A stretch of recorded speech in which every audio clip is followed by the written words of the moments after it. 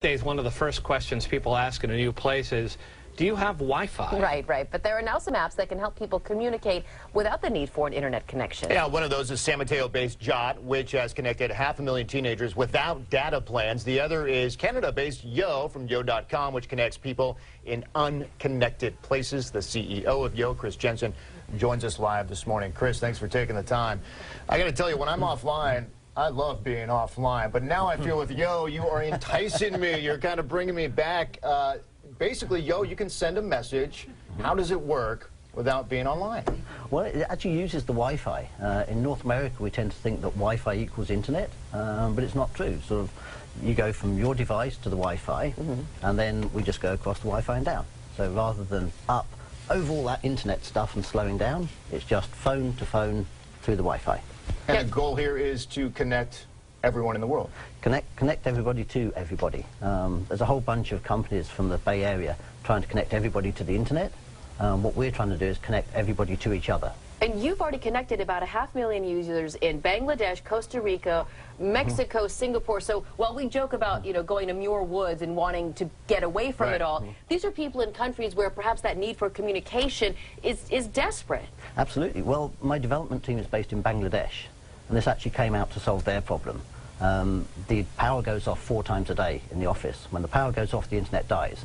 But they still wanted to share things with each other. They needed to share texts and images and pictures and all sorts of things, and they just couldn't do it because the internet kept dying. And if you do have internet access, it's so slow and it's so congested that moving a big file, and as we know, videos and pictures are getting bigger and bigger all the time, it was just impractical. But you've got 200 million people in India getting a smartphone for the first time this year, and they want stuff on it. They want pictures, they want the family video of the wedding, they want, I've taken a picture, here, have it. And Yo just lets you do that, just moves it from person to person, no data. It's part of the motivation that nowadays, if you're not connected to at least something or someone by any kind of way, you're behind the curve. You are, and we're in a society where people run their lives off their smartphone. For good or bad, that's what people do. So if you see anybody out, you're on vacation, you're on a ski run, you go down, you take a video of your friends skiing down to the bottom. You don't want to wait until you get home and then exchange that video. Just on the chairlift on the way back up, say, hey, you look good in the video, do you want it? And send it to them.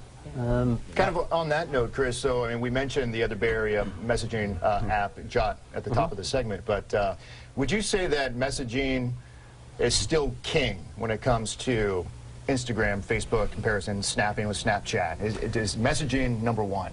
Messaging is the big driver behind it, but the actual more deeper emotional level is people want images, they want their things, they want their games, their apps, they want their videos, they want the pictures. That's what binds people together. You take a picture of a family wedding, you want everybody at the wedding to have that picture. Saying, hi, you look good in this picture is nice, but seeing the picture is what really counts.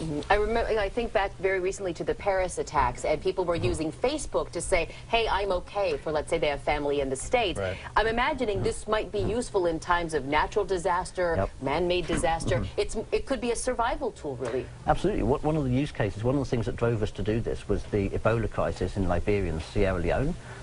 Doctors Without Borders and a whole bunch of agencies had an awful lot of really good material in local languages to distribute, but the internet was crippled when they got out there because of the crisis, so they couldn't share it. They had to employ young lads wearing sneakers and riding bikes to print material and take it out. The old-fashioned way. Old-fashioned sneaker net. What they really needed was Yo on their phone. Then they could take it out, give it to the villages and say, here's the video, it's in your language, you can now understand it. Have you found that this app is catching on? It's really taking off. We've only launched it 5 months ago. We have 500,000 installs. It's in 121 countries, and it's picking up rapidly, because if you get it, then you go, hey, I need to share with my friends. So it has this viral sharing effect. Well, I know you were in town for a conference. You're on your way to the airport to go back to Canada, to Vancouver. So thanks for taking the time and stopping in, Chris. You're more than welcome. All right, Chris Jensen.